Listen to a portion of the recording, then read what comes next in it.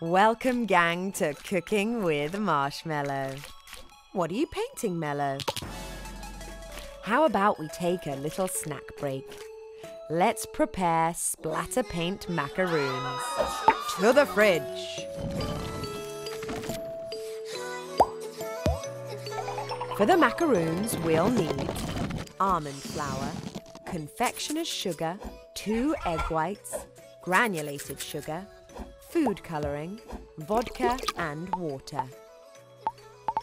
First off, sift the almond flour and confectioner's sugar together in a bowl and make a well in the centre.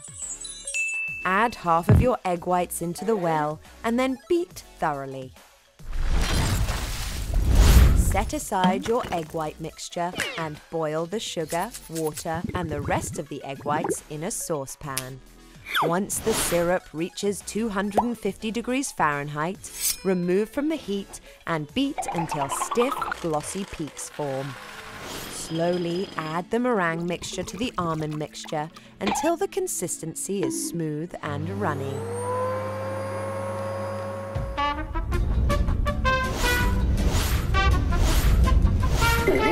You may not need all the meringue.